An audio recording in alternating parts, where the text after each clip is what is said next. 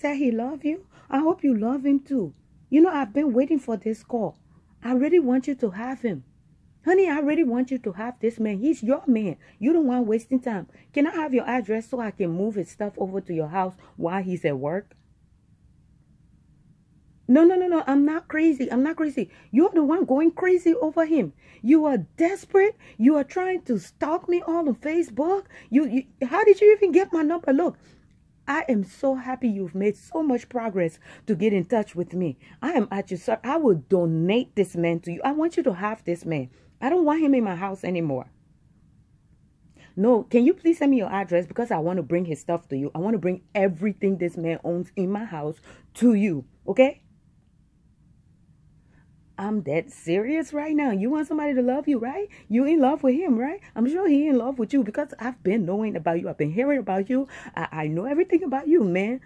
And I didn't bother you. You're the one bothering me. So in order for me to get rid of his stress and your stress, I want you all to be together and live happily ever after. You know, I will help plan your wedding. I will help everything happen. You know, can you just give me the address? I want to bring your man to you. I want to donate him to you.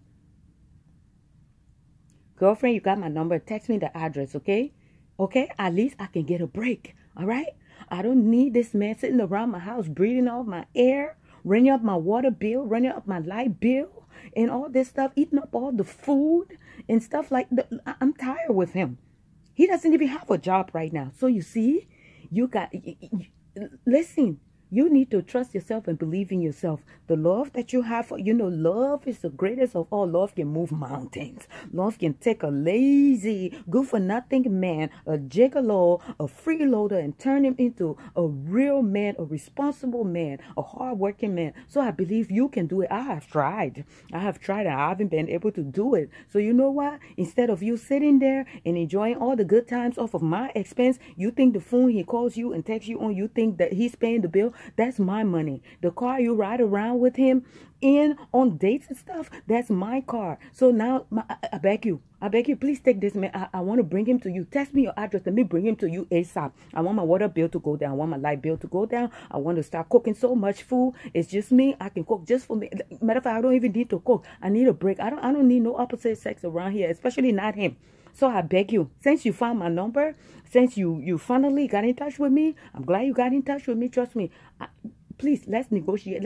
Send me your address, I beg you. If you don't send me my address, I will be the one stalking you to bring you all his stuff and your man to you. So please.